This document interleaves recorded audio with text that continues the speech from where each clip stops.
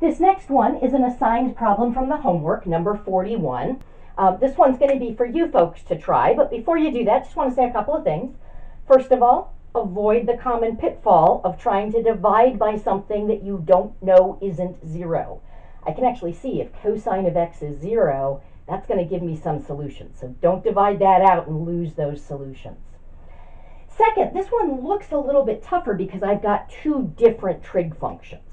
And I want to be on the lookout. If I have two different trig functions, or sometimes we might have two different angles, sometimes I'm going to need to use a trig identity to try to get it down to just one trig function and one angle. In this case, I actually don't. It's okay to have two trig functions, or even two angles in the same problem, if you're able to separate them into distinct factors, okay? So I don't want to end up with two different trig functions or two different angles in the same factor, but if I can separate them into distinct factors, each factor sort of becomes its own problem. And that's what should happen here. So when you factor, you should be able to see that you're going to have some factors with cosines and some factors with tangents, and then you can deal with that. Okay, so go ahead and pause the video, work that one out.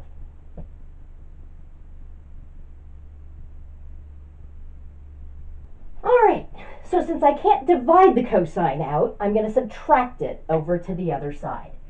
So cosine x tan squared x minus 3 cosine x is equal to 0. And now I can factor out a cosine x, and that's times tangent squared x minus 3 is equal to 0. So I can see if cosine of x is 0, that's going to give me some solutions. Now with this other factor, that's a quadratic in tangent. If I wanted to, I could factor that. I could view this as a difference of two squares because 3 is root 3 squared.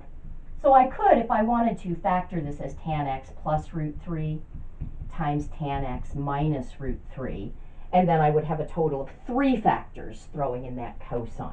Okay, I'm actually going to choose to keep that together as one thing and deal with the whole thing all at once. But I wanted to show you this because if you did it that way, you're certainly right and you should get the same answers. I'm going to just keep that together as one big quadratic factor and say this means either cosine x is 0 or tan squared x minus 3 is equal to 0. Now cosine of x is 0, of course that's a quadrantal angle. So if I look at my unit circle, that's going to be angles whose terminal ray intersect the unit circle at one of these points on the y-axis. And of course, in the interval from 0 to 2 pi, there are two such angles, pi over 2 and 3 pi over 2. Okay, and you'll notice these are pi apart, so if I want to, I should be able to consolidate those when I'm finding all solutions. Okay. All right, with this next one, tangent squared minus 3 equals 0, well, I could have factored it, as I showed you. I could also say this means that tangent squared x equals 3, and then I can just take the square root of both sides. I just have to be super careful and remember that the square root of tangent squared isn't just tangent, it's the absolute value of tangent. Because root 3 is a positive number, tangent is sometimes positive and sometimes negative, but the absolute value of tangent will never be negative. This means then that tangent of x is plus or minus root 3. Okay. Now, because I'm working with tangent, I'm going to work in just one period, so I'm going to look for x values in the interval from 0 to pi. That would be one period that I would have. And then I'll get all x, and then I'll get all x in the interval from 0 to 2 pi. Remember, tangent and cotangent are a little bit different just because their period is pi rather than 2 pi. Okay. So what's kind of interesting is because this is plus or minus, and this corresponds to quadrants 1 and 2, I'm going to have two solutions. In quadrant 1, I'm going to have a solution to tangent of x equals positive root 3. And in quadrant 2, I'm going to have a solution to tangent of x equals negative root 3. Okay, now I see that root 3, and that looks like a familiar thing. So I'm going to draw my 30, 60, 90.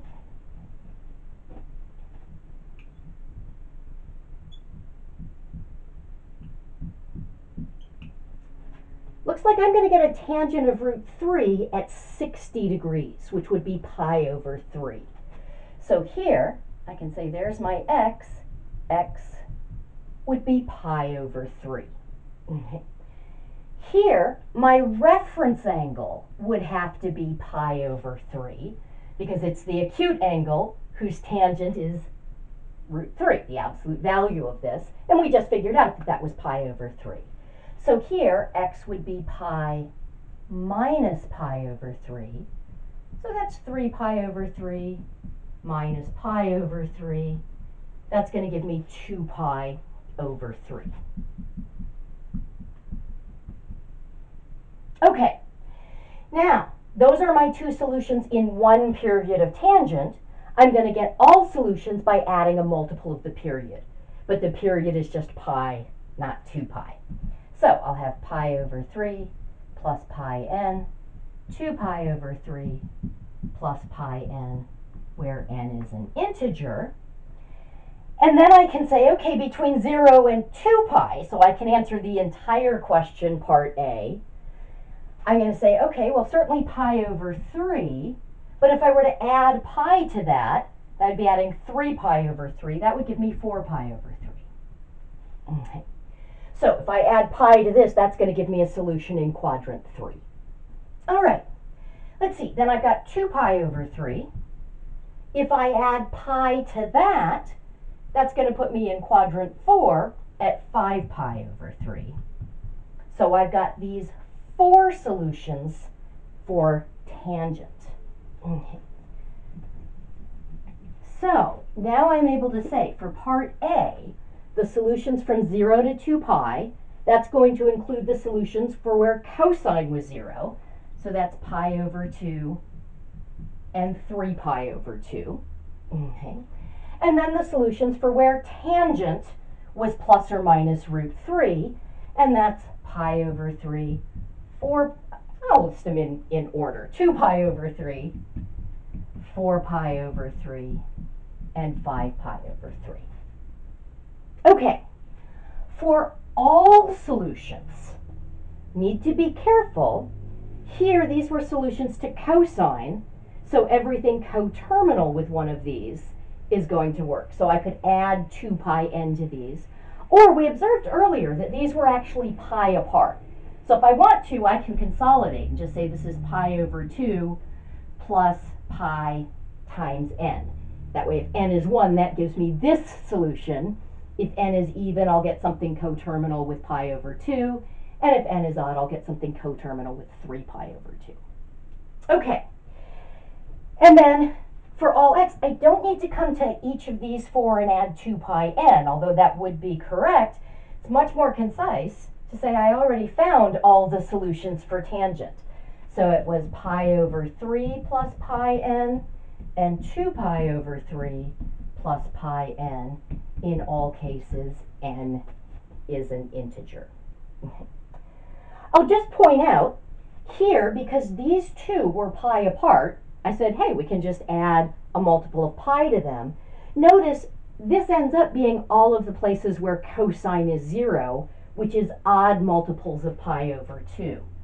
So another acceptable way to describe that is 2n plus 1 copies of pi over 2. That gives me odd multiples of pi over 2. So lots of ways to describe that. As long as you have all of those angles, you've got the correct answer.